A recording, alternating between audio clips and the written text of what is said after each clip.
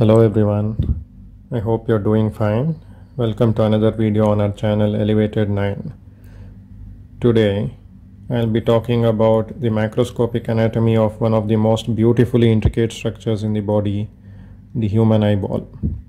It may be compared to a camera but is much more advanced than any man-made camera. It is roughly spherical in shape with the diameters mentioned on screen.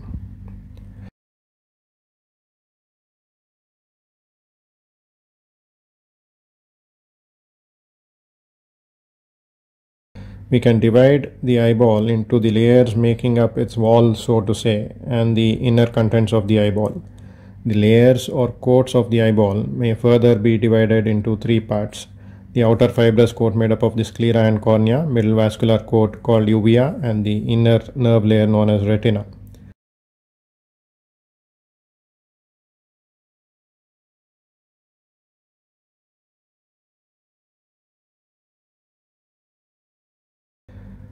Let us discuss a little bit about the sclera now.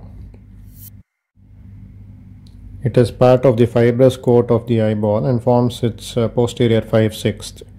It is covered by Tenon's capsule in its entirety and conjunctiva anteriorly. The conjunctiva is a transparent membrane with blood vessels running through it. The junction of cornea with sclera is called limbus.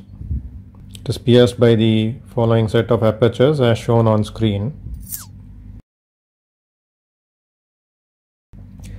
Let us next move on to the anterior 1/6 of the fibrous coat, which is formed by the cornea. It is one of the most transparent structures in the eye.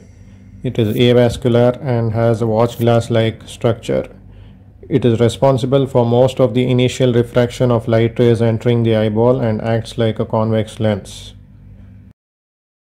The diameters and radii of curvature of the cornea are displayed on screen.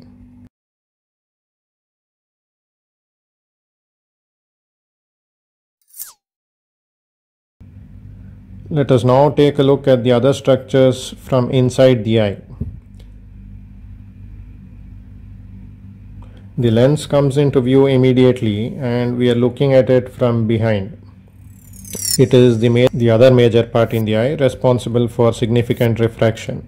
It is held in place by the ciliary zonules or suspensory ligaments. It is one of the structures which keeps growing throughout life.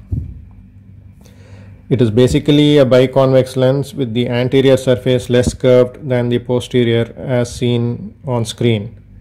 Its refractive index is around 1.39 and contributes about 15 diopters of the total refractive power of the eye. Let us now come back to the middle vascular coat of the eyeball called as uvea. What you are seeing right now is part of the ciliary body known as pars plicata. The tissue is thrown into multiple folds known as ciliary processes. They give attachment to the zonules and also produce aqueous humor which fills the anterior and posterior chambers.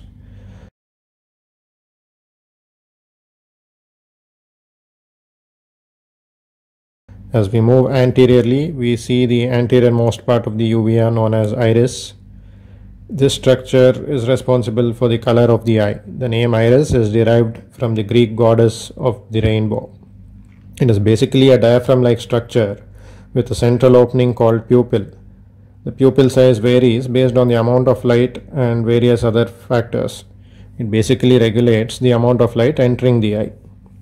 The ciliary zone has various depressions known as crypts. Pupillary zone is relatively smoother. The choroid is the continuation of the uveal tissue posteriorly, which is responsible for blood supply to most of the posterior structures of the eyeball. Moving on to the innermost layer of the eyeball, the retina. What you're seeing on screen right now is the optic disc, which is that part of the optic nerve which is seen inside the eye. It is around 1.5 mm in diameter. The nerve fiber layer of the retina continues on in the optic nerve. Retina is the nerve layer responsible for converting light into nerve impulses which are carried through the optic nerve eventually into the visual processing area of the brain. This is how retina appears on fundoscopy, which is a procedure where retina is seen using different lenses. Centralmost part of the retina is known as macula. around 5.5 mm in diameter. It is temporal to the optic disc. Fovea is the central part of macula and foveola is the centralmost part of fovea. This part of retina has the highest density of cones and is responsible for the visual acuity. Retina ends anteriorly at the ora serrata. Moving into the cavities of the eyeball, we are in the vitreous cavity right now, filled with a transparent gel-like substance known as vitreous humor. The vitreous basically gives mechanical support and helps in refraction too. It also acts as a pathway for nutrients to reach the lens and retina. Moving anteriorly, there are two chambers separated by the iris, the anterior and posterior chambers. The anterior chamber is bound by the posterior surface of cornea and anterior surface of iris. Posterior chamber is bound by the posterior surface of iris and the anterior surface of lens.